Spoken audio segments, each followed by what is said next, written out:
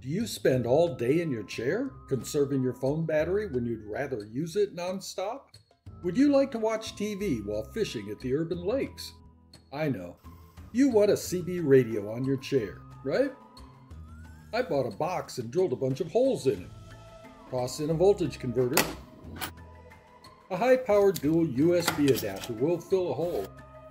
Terminal strips? Yep, terminal strips are a good thing. A couple switches might be nice to have. A few screws and nuts to hold it all together. About an hour to assemble and wire the box. That's the voltage converter. It makes 24 volts into 12 volts. A high-powered dual USB socket with glowing voltmeter.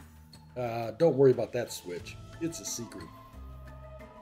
2 toggle switches. The first one turns off all power to the box. A CB radio might get wired to the second switch, or a disco ball.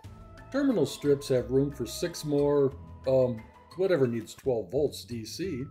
How about a power port under an armrest? Plenty of room to connect wires to the terminal strips. A big hole for wires to enter the box. This is a good place for the positive battery wire. Battery negative gets connected here. Put a lid on it. See the PowerBox webpage at wheelchairghost.com. It's free!